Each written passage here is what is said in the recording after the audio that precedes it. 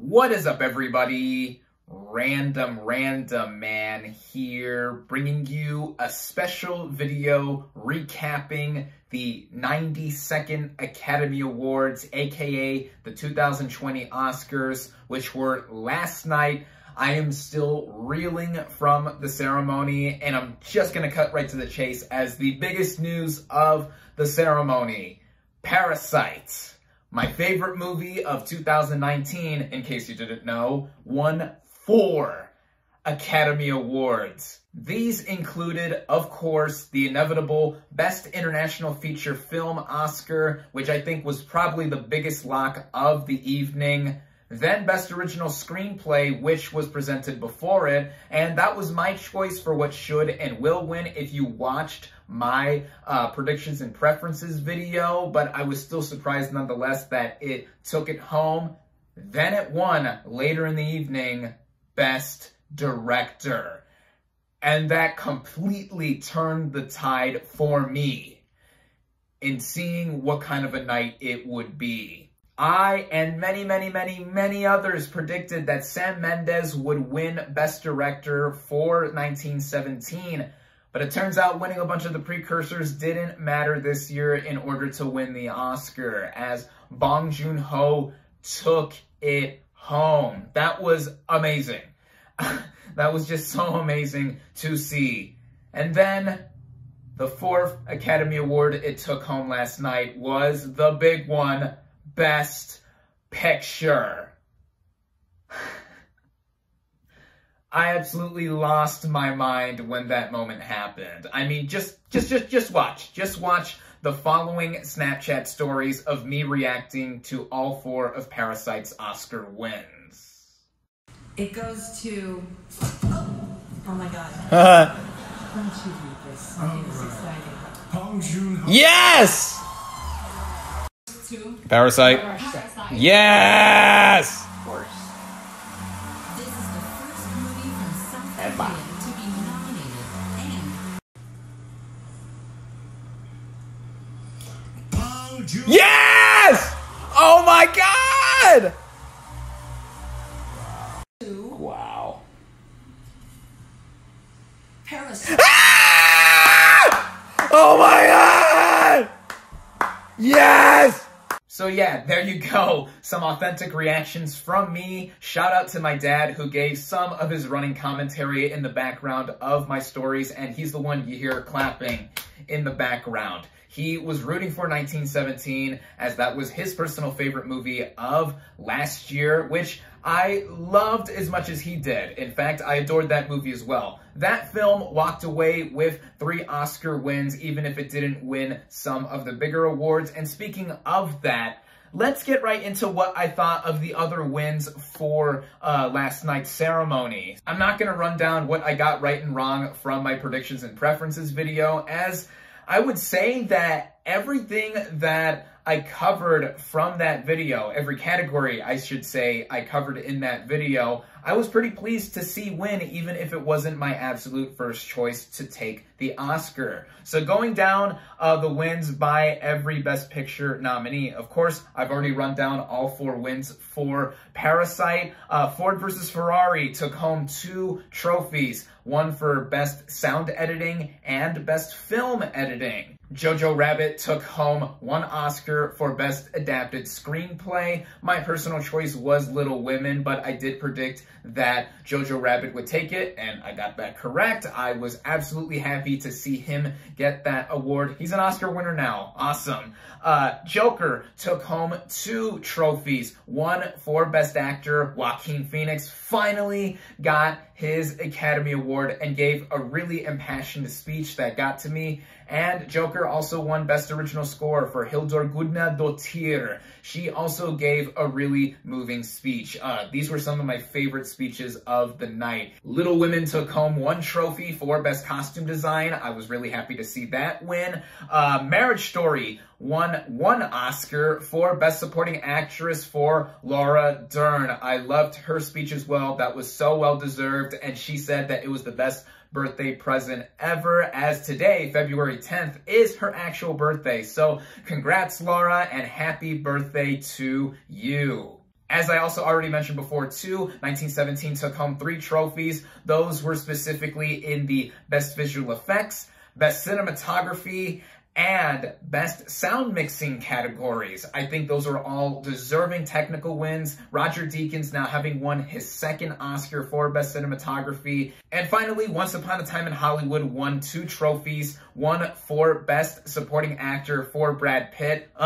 My favorite film performance of 2019, took home the gold. Really, really happy for him. This is his 2nd Oscar. His first Oscar he won was for producing 12 Years a Slave, and now Oscar number 2 is for acting. And then the other award that Once Upon a Time in Hollywood won was for Best Production Design. Also really well deserved. So as you could probably tell, for last night's Oscars, it was almost a democratic kind of affair where every Best Picture nominee walked away with at least 1 trophy, with the big exception of The Irishman, that had 10 nominations last night and walked away with 0. Yeah, I felt kind of bad that it didn't walk away with anything. This is now the 2nd Martin Scorsese directed picture to have 10 Oscar nominations and walk away with 0. The first one before this was Gangs of New York. Still, it got across the board for some well-deserved nominations, and it doesn't take away from the fact that I still think that is an incredible film, one of my top 10 favorite movies of last year. That was also something my dad pointed out too, because he adored that movie as well. He called it a masterpiece upon first finishing it. But like I said, his favorite movie of last year was 1917. He was also rooting for Parasite, like I was, as I already said, with him clapping. But yeah, the biggest takeaway again for me was that Parasite won those 4 Oscars, and I was just screaming and crying tears of joy when that final award came up, and I can tell that everyone on Team Parasite was feeling the same way. It was just such a historic night, and on my Instagram and Facebook, I did a post running down a bunch of either records or firsts that Parasite achieved last night at the Oscars. As many as I was able to find before I posted it. You can follow my social media links in the video description to see what I said there, as it was continuing on my celebration for Parasite and all of its wins. And speaking of wins, the other wins last night that I was pretty pleased to see in the categories that I did cover in my predictions and preferences video were Toy Story 4 winning Best Animated Feature Film. Really awesome there. American Factory winning Best Documentary Feature. Renee Zellweger winning Best Actress for Judy. This is now her 2nd Academy Award, and I felt it was a deserving one. Hair Love winning Best Animated Short Film, and I'm Gonna Love Me Again from Rocket Man winning Best Original Song. Really deserving wins right there. Love those wins. And speaking of that last category, Elton John actually performed that song along with the rest of the Best Original Song nominees across the ceremony before he ended up taking home that trophy with Bernie Taupin. And that leads me into what I thought of the rest of the ceremony, as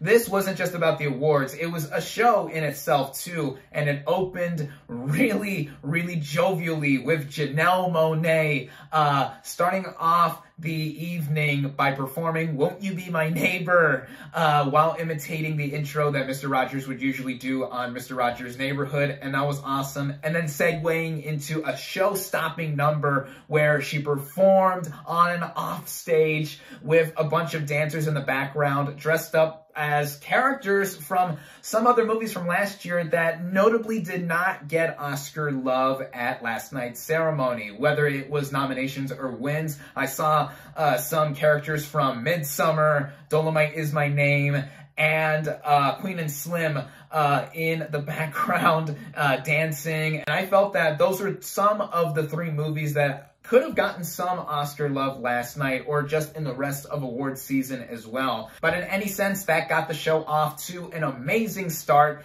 and it continued on with other musical performances across the night. As I mentioned, the nominees for Best Original Song performed across the ceremony, like Idina Menzel, with other singers that did the dubbing for Into the Unknown for various nations across the world. That was really, really awesome to see The most memorable musical performance I felt of the night, though, was the surprise one that came after a musical montage of how song was used in film. There was footage of various movies with famous songs of theirs used in the background, and it ended with an instrumental version of Eminem's Lose Yourself from 8 Mile, and then it segued into Eminem performing the song live on stage. It was such a surprise indeed, because years ago, over a decade and a half ago, almost 2 decades ago by now actually, Eminem refused to perform Lose Yourself at the Oscars when he was nominated for the award in 2003.